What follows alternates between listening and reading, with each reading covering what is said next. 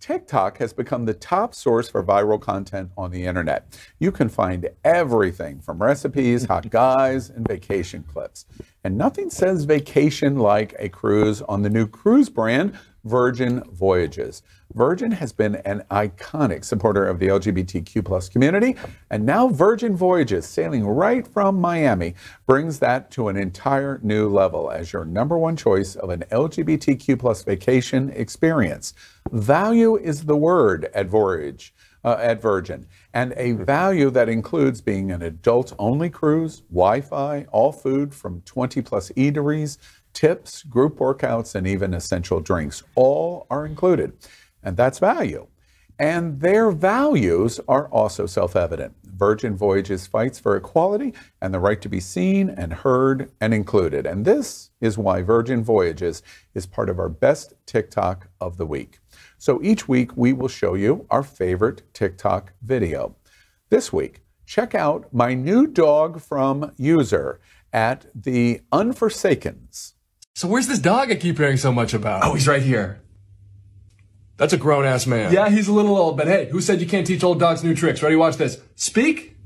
What's up, bro? Good boy. Yeah, he just spoke English. That's an actual human being. Yeah, I guess he kind of does have like that human-like personality. Because it's a fucking dude. I feel like we're drastically overlooking the fact that this is just a guy on all fours that you keep in your house, or? He's actually a rescue. Did I mention that? What does that even mean in this context? It's a shame. I found him out wandering the streets all by himself one night, so I took him in.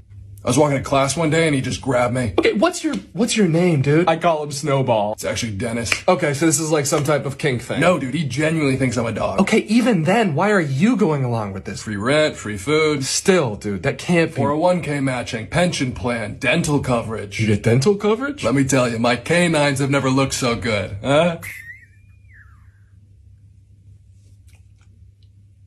Meow. Daddy's little kitten. Who thinks the dog is sexy as all get out? What do you think from the Unforsakens? I thought it was Daft Punk's YouTube channel. Oh my God, because of his mask. Oh, jeez. Well, let's thank John for his last visit. It was nice having you. It was wonderful being here. We tried to give you another chance from last time. Clearly, there's mints at the door. So. I have to ask the $10,000 question at TikTok. I'm not a huge, gigantic embracer of the platform. This Gen Z are just, I have some troubles with it. I'm verklempt. I'm verklempt. Obviously, a tremendous amount of effort to go into a video like that. He's producing all of the characters and the edit. Does it seem like more work than it's worth? Or not at all. This has become an area where people who did not have the resources, that they can make something funny. And I mean, if you like you said, you're like ancient Greek letters, right? But the thing is, if you scroll through, you keep scrolling. Wait, old joke number one. No, this is definitely number 4. You did it on yourself first, so you opened Pandora's box. Did you love her? I bet you guys were good friends. But honestly, if you go on TikTok, you start scrolling I just through. Spit up some Bacardi. Oh, someone get Daddy a bib.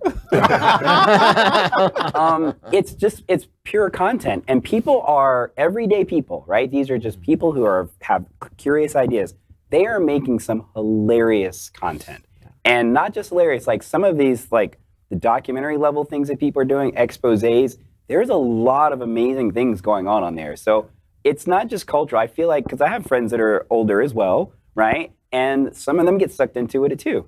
So it's really become a much more open platform for people to kind of make something brand new. To piggyback on you, and Al, I was a lot like you. I was resistant. I was like, God, I have Instagram, I have Facebook, I have YouTube. And Sander, Jazz Jennings' brother, was the one that pulled me aside, and he was like, Raji, you need to get on TikTok, because it's like what the young generation is doing. And it's like, since I've been on, I've been able to connect to a younger audience. So, and it's worldwide, it's so popular.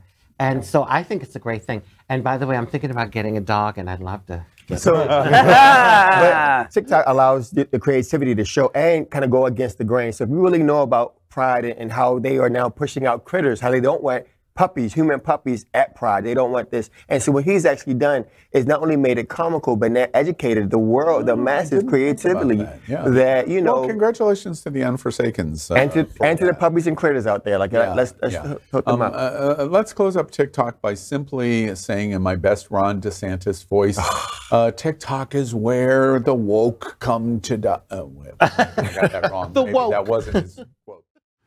LGBTQ plus news is vital for our community and for the broader world as a whole. We have enough enemies at Fox News. Tucker, Sean, and Laura are loud. We need passionate allies. Happening Out Television Network, Queer News Tonight, and It's Happening Out are literally out of the closet and into the headlines. Our community needs your support. Like this broadcast and subscribe now to ensure the growth of the entire LGBTQ plus community.